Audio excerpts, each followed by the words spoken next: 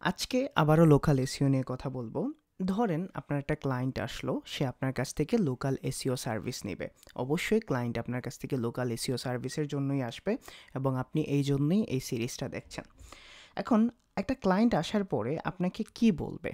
যে আমার বিজনেসটা একটা স্পেসিফিক লোকেশনে তুমি র‍্যাংক করে দাও, বা আমার বিজনেসে যেন কনভার্সন আছে, কল আসে, ট্রাফিক আসে, এই ব্যবস্থা করে দাও। এখন আপনি গত ২টা ভিডিওতে মোটামুটি ক্লিয়ার যে লোকাল এসইও স্ট্র্যাটেজি কেমন হবে। সেকেন্ড হলো আপনি র‍্যাংকিং ফ্যাক্টর সম্পর্কে মোটামুটি জেনে গেছেন। এখন যে কোনো ক্লায়েন্ট আসুক, যখন একটা স্পেসিফিক লোকেশনে আপনাকে র‍্যাংক করতে বলবে, আপনার প্রথম স্টেপ হবে আপনি তার পুরো কম্পিটিটরটাকে অ্যানালাইসিস করবেন, এবং কম্পিটিটর অ্যানালাইসিস করার পরে কিন্তু আপনার নেক্সট ডিসিশন হবে এবং নেক্সট স্টেপ হবে। এখন আপনাদের সহজ করে বলে রাখি, আমি এইখানে অনেকগুলা কোয়েশ্চেন রাখছি যেগুলো আপনার একটা ওয়েবসাইটকে করবেন, আপনার যেটা কম্পিটিটর আছে ওই কম্পিটিটরকে করবেন, এবং দেখবেন এটা আপনি একটা ডাটা এবং একটা স্ট্র্যাটেজি বের হয়ে যাবে।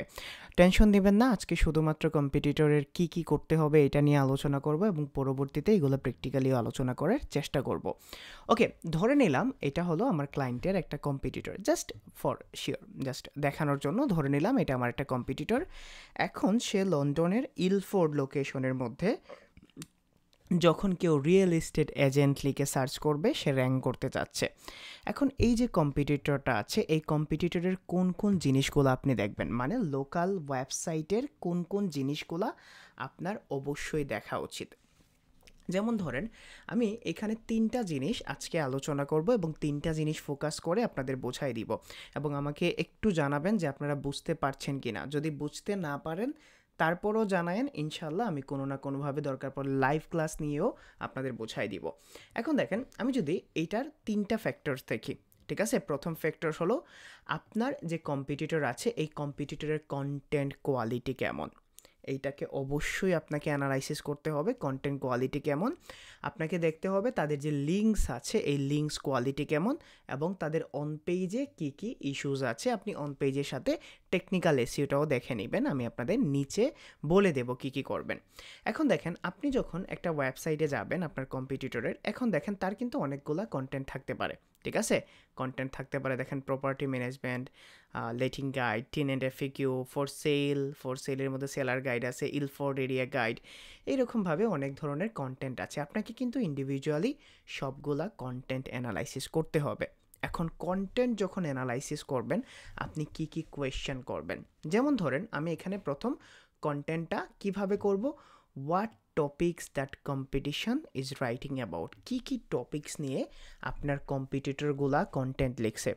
যেহেতু আপনার একটা টপিক্যাল অথরিটির ব্যাপার আছে, যেহেতু আপনার এখানে কন্টেন্ট ফ্রেমের ব্যাপার আছে, যেহেতু গুগল এগুলা দেখে যে আপনার কন্টেন্ট এইচ কন্টেন্টের সাথে ইন্টারনালি কানেক্টেড আছে কিনা, এবং আপনার কন্টেন্টের মধ্যে লিঙ্ক পাস হচ্ছে কিনা। এখন দেখেন, আপনি এখানে দেখবেন what topics the competition is written about.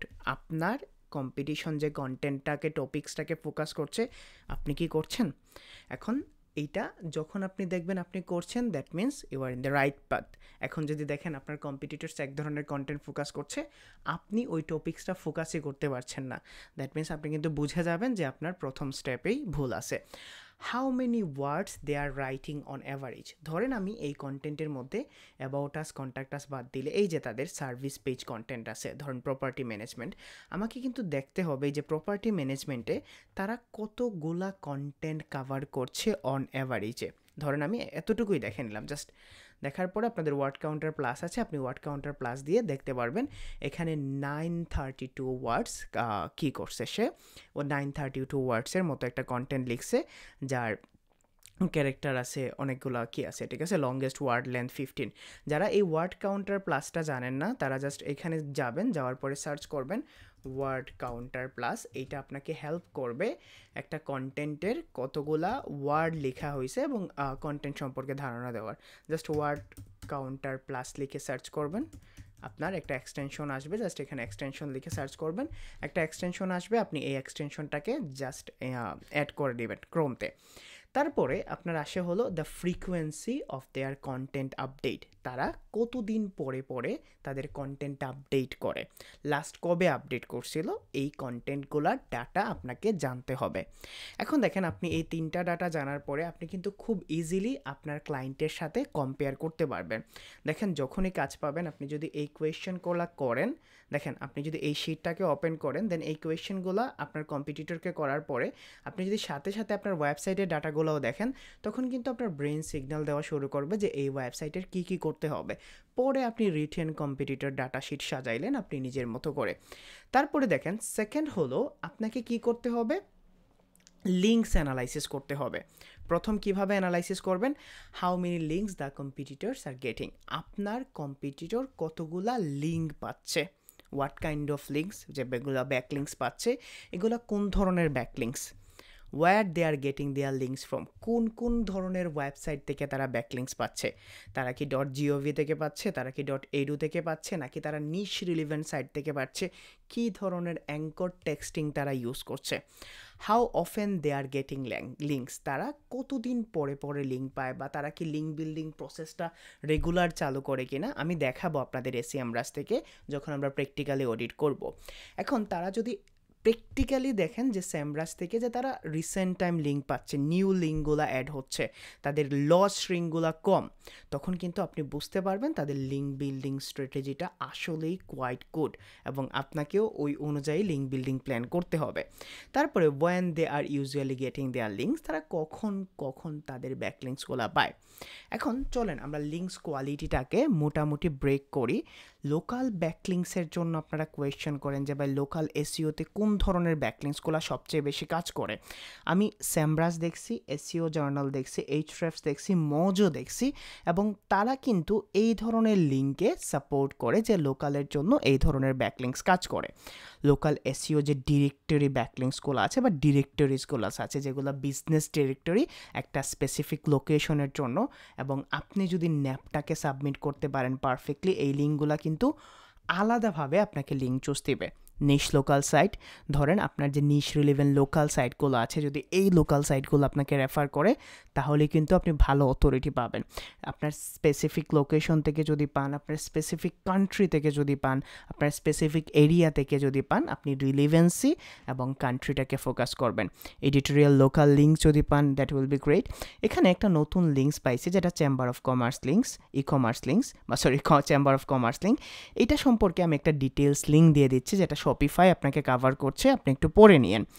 Local .gov links থেকে যদি পায় তাহলে তো বুঝে নি অথরিটি কেমন হবে, লোকাল .edu লিঙ্কস। এখন আপনি যদি এই লিঙ্ক কোয়ালিটিটা প্র্যাকটিক্যালি জাজ করতে চান তাহলে কিন্তু আপনাকে SEMrush যেতে হবে, এবং SEMrush গিয়ে এই লিঙ্কগুলোকে জাজ করতে হবে। যদি আপনারা প্র্যাকটিক্যাল ভিডিও চান যে ভাই আচ্ছা ঠিক আছে আপনি নিজে SEMrush থেকে দেখান, অথবা আপনি নিজে একটা প্র্যাকটিক্যালি কন্টেন্ট অ্যানালাইসিস করে দেখান, তাহলে আপনারা কমেন্টস করবেন। যদি 100-র উপরে কমেন্টস হয় তাহলে আমি নেক্সট ভিডিওতে আপনাদের প্র্যাকটিক্যালি দেখাই দিব লাইভ ক্লাসের মাধ্যমে, আর যদি নাও হয় তারপরেও দিব, জাস্ট কথার কথা বলছি। ওকে, এখন দেখেন আপনার যে মোস্ট ইম্পর্টেন্ট লিঙ্কগুলো আছে, এই মোস্ট ইম্পর্টেন্ট লিঙ্কের মধ্যে আপনার লোকাল ডিরেক্টরিজটা অনেক ইম্পর্টেন্ট।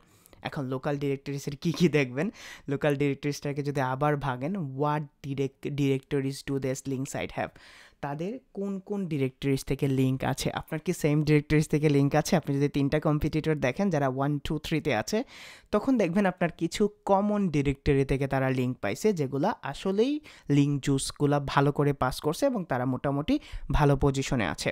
তারপরে দেখবেন what niche local links to this site have, কোন ধরনের সাইট আছে বা কোন ধরনের নিচ থেকে তারা ব্যাকলিঙ্কস পাইছে, what kind of editorial local links তাদের আছে, ঠিক আছে।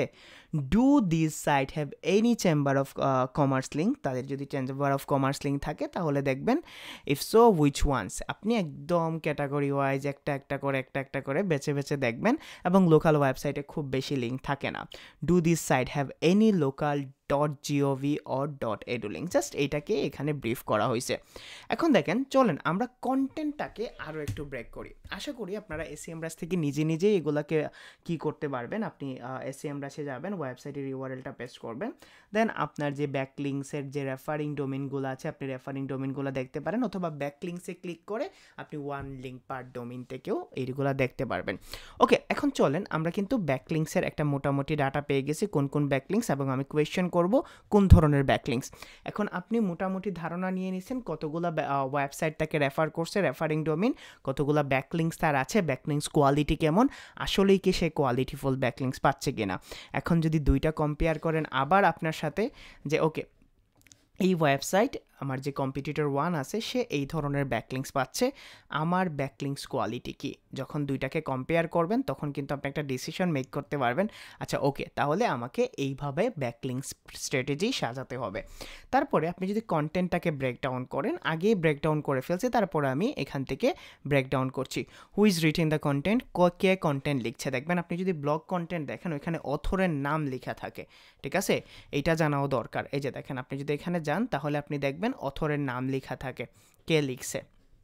এই ওয়েবসাইটে হয়তো বা নাই, বাট অনেক ওয়েবসাইটে অথরের নাম থাকে। তো আপনি কে লিখছে, what is the content about, যে কে লিখছে এবং কন্টেন্টের টপিক্সটা কী হতে পারে। সে ব্লগ কন্টেন্ট থেকে বেশিরভাগ ট্রাফিক পাচ্ছে, এখন তার ব্লগ কন্টেন্টগুলোর টপিক্সগুলো কি, সে কি একদম স্পেসিফিক হু, হোয়েন, হাউ এইরকম কন্টেন্টও ফোকাস করছে কিনা আপনি দেখবেন। এখন when is the content been written, কতদিন আগে কন্টেন্টগুলো লেখা আছে। আপনি জানেন গুগল অলওয়েজ আপডেটেড কন্টেন্টগুলোকে বেশি প্রায়োরিটি দেয়, আপনি চাইলে সেম টপিক্সের একটা আপডেটেড কন্টেন্ট দিতে পারেন। সামহাও ধরেন আপনার ক্লায়েন্টের আপনার কম্পিটিটরের 1 বছর আগের কন্টেন্ট আছে, আপনি যদি এই কন্টেন্টটাকে ইউটিলাইজ করে আপনার ওয়েবসাইটে পোস্ট করতে পারেন তাহলে কিন্তু আপনি বেটার রেজাল্ট পাবেন। এগুলো আপনার প্র্যাকটিক্যালি দেখবেন না। Where is the content focus, কোন লোকেশনে কন্টেন্টটা ফোকাস করা হয়েছে। Y is the content been written, কেন লেখা হয়েছে, এটা কি ব্লগিং পারপাসে লেখা হয়েছে, এটা কি সার্ভিস কন্টেন্ট লেখা হয়েছে, অথবা এইটার কি কি পারপাস আছে, হতে পারে অনেক সময় গাইড থাকে, অনেক সময় কেস স্টাডি থাকে, অনেক ধরনের কন্টেন্ট থাকে। How many social share is the content getting, আপনার দেখবেন অনেকগুলা ওয়েবসাইটে, লোকাল ওয়েবসাইটে কিন্তু নিচে সোশিয়াল শেয়ারগুলো থাকে, ঠিক আছে, সোশিয়াল শেয়ারগুলো থাকে, এই যে দেখেন সোশিয়াল শেয়ারগুলো থাকে, আপনি কিন্তু দেখতে পারবেন কতগুলা সোশিয়াল শেয়ার এই ধরনের কন্টেন্টে হয়েছে এবং কতটুকু সোশিয়াল এঙ্গেজমেন্ট আছে কন্টেন্টে। দিস ইজ পিওরলি একটা র্যাঙ্কিং সিগন্যাল, যদি আপনি সোশ্যাল মিডিয়াতে আপনার কন্টেন্টটাকে, আপনার ওয়েবসাইটটাকে, আপনার ওয়েবটাকে, আপনার বিজনেসটাকে এঙ্গেজ করতে পারেন। তারপরে দেখেন how many reviews R listed, কতগুলো রিভিউজ আছে, আপনি মোটামুটি এগুলাকে যখন ধারণা নেবেন, সেম একইভাবে আপনার ক্লায়েন্টের ওয়েবসাইটের সাথে আপনার কম্পিটিটরের, আপনার ক্লায়েন্টের যে কম্পিটিটর আছে তাকে কিন্তু খুব ভালো করে আপনি কম্পেয়ার করতে পারবেন। এখন ভাই শিট কিভাবে বানাবো, শিটটা কিন্তু আপনাকে নিজেকেই বানাতে হবে এবং আপনি কিন্তু এইটার উপর বেসড করে একটা শিট বানাতে পারেন। অনেকেই আছে গুগল ডক শিটে অনেক পারফেক্ট, অনেকে স্প্রেডশিট দিয়ে বানায়, আপনি যেভাবেই পারেন বানান, অথবা আমি আপনাদের দেখাই দিব না কিভাবে আপনাদের বানাইতে হবে। ওকে, এখন কি করতে হবে, আপনাকে অন পেজ আর টেকনিক্যাল এসইওটাকেও একটু দেখে নেন। যেমন ধরেন আপনার অন পেজ আর টেকনিক্যাল এসইওতে আপনি কি দেখবেন, high quality validate HTML and CSS code, তার যে ওয়েবসাইটটা আছে, আপনি ওই ওয়েবসাইটে যদি দেখেন ভিউ পেজ সোর্সে গিয়ে, ঠিক আছে, এগুলো আমরা দেখি না, তারপর আপনি যদি ভিউ সোর্স পেজ সোর্সে গিয়ে দেখেন, এখানে তাদের HTML CSS ফাইলগুলো দেখতে পারবেন। আপনি জাজ করতে পারবেন না, বাট আপনি পেজ স্পিড ইনসাইটে গিয়ে দেখতে পারবেন যে তার ওয়েব ভাইটালস ইস্যুসগুলো এবং তার ওই স্পিড জনিত কোনো ইস্যু আছে কিনা, এবং ওই ইস্যুর সাথে আপনার ক্লায়েন্টের যে ওয়েবসাইট আছে এই ইস্যুসগুলোকে কম্পেয়ার করবেন। অবশ্যই স্পিড জনিত ইস্যুগুলো এখানে চলে আসবে। schema.org, আপনার যে স্কিমাটা আছে এটা কি লোকাল স্কিমা নাকি, এবং লোকাল বিজনেস স্কিমা নাকি অর্গানাইজেশন স্কিমা, কোন ধরনের স্কিমা সে ইমপ্লিমেন্ট করছে, আপনি চাইলে যে স্কিমা টেস্টে গিয়ে দেখতে পারেন, দেখাবো না। তারপরে হলো আপনার লোকালি অপটিমাইজ টাইটেল ট্যাগ, আপনার যে ক্লায়েন্টের ওয়েবসাইট আছে এই ক্লায়েন্টের টাইটেল ট্যাগটা কি লোকালি অপটিমাইজ করা আছে কিনা, আপনার কম্পিটিটর যে আছে সে কি লোকালি অপটিমাইজ করছে কিনা, জাস্ট কম্পেয়ার করবেন। মেটা ডেসক্রিপশনটাকে সেমভাবে কম্পেয়ার করবেন, ইউআরএলটাকে কম্পেয়ার করবেন, এবং on page copy with tight topical keyword focus. এখন এই জিনিসটা হলো আপনি যখন কন্টেন্টটাকে পুরোপুরি ফোকাস করতে যাবেন তখন কিন্তু আপনি দেখবেন তার টপিক্যাল অথরিটিটা আছে কিনা এবং এবং কতগুলা টপিক সে কভার করছে এবং প্রতিটা টপিকস ধরেন রিয়েল এস্টেট নিয়ে সে হোম বাই সেল করে। এখন হোম বাই সেল করা নিয়ে কিন্তু অনেক ধরনের টপিকস আছে যেগুলো কভার করা যায়। আমি কয়েকদিন আগে টপিক্যাল অথরিটি নিয়ে একটা শর্ট ভিডিও দিয়েছিলাম, চাইলে এটাও দেখতে পারেন। এখন দেখেন যখন এই জিনিসগুলো আপনি কভার আপ করতে পারবেন তখন কিন্তু আপনি ইজিলি পরে যখন প্রজেক্টটা পাবেন আপনি পরে আবার কিওয়ার্ড থেকে শুরু করলেন, আপনি কম্পিটিটরের কিওয়ার্ড স্পাই করলেন, দেখলেন কী কী র্যাঙ্কিং পজিশন আছে, আপনি নেক্সটে তার কন্টেন্টটাকে আরও ভালো করে ইমপ্লিমেন্ট করলেন। আপনার অন পেজে জাস্ট এইগুলো দেখলে হবে না, অন পেজ পুরোটা আপনি কভার করলেন, টাইটেল, ইউআরএল, মেটা ডিসক্রিপশন, যদি ইন্টারনাল লিঙ্কিং দরকার হয় তাহলে আপনি ইন্টারনাল লিঙ্কিং দেখলেন, ইমেজগুলো দেখলেন, এইগুলো তো অবশ্যই আপনাকে দেখতে হবে। টেকনিক্যাল এসইওতে দেখলেন যে ইন্ডেক্সিংটা ঠিক আছে কিনা, আপনার robots.txt সাইট ম্যাপ ঠিক আছে কিনা, ব্যাকলিংসের কথা তো বললামই। এখন দেখেন এইগুলা হলো যখন আপনি কম্পিটিটরটাকে অ্যানালাইসিস করবেন, this is the peak up point যে আপনি আপনার কম্পিটিটরসের কোন কোন জিনিসগুলোকে দেখছেন, কোন কোন জিনিসগুলোকে ইম্পর্টেন্ট দিচ্ছেন, এবং according to SEM rush, মোজ, search engine journal, তারপর হলো ব্রাইট লোকাল, যারা বড় বড় জায়ান্ট ওয়েবসাইটগুলো আছে তারাও কিন্তু এই জিনিসগুলোকে, যখন আপনি লোকাল এসইওতে কাজ শুরু করবেন তখন কম্পিটিটরে এই জিনিসগুলোকে প্রাধান্য দিচ্ছে। এখন আমি আপনাদের এই শিটটাও দিয়ে দিব না গত দিনের মতো, জাস্ট আপনারা বলেন যে যদি প্র্যাকটিক্যালি দেখতে চান তাহলে আমরা নেক্সট ক্লাসে প্র্যাকটিক্যালি দেখে নেব যে কিভাবে এই জিনিসগুলো সুন্দর করে একটা শিটে সাজাবো এবং ওই শিটটা আমরা ক্লায়েন্টকে কিভাবে ডেলিভার করব। আর যদি মনে করেন যে ভাই ওকে আমাদের অনেকটা ক্লিয়ার হয়ে গেছে, আমরা করতে পারবো, আপনি নেক্সট স্টেপে যান, তখন কিন্তু আমরা নেক্সট স্টেপে যাব। আশা করি মোটামুটি আপনাদের হেল্প হচ্ছে এবং আমি প্রতি সোমবার এবং বৃহস্পতিবার লোকাল এসইও নিয়ে ভিডিও দিব যাতে করে আপনাদের হেল্প হয়। টিল দেন সবাই ভালো থাকেন, সুস্থ থাকেন, দোয়া করেন আমার জন্য, আমিও সবার জন্য দোয়া করি। সবাই ভালো থাকেন ফ্যামিলিকে নিয়ে। আসসালামু আলাইকুম।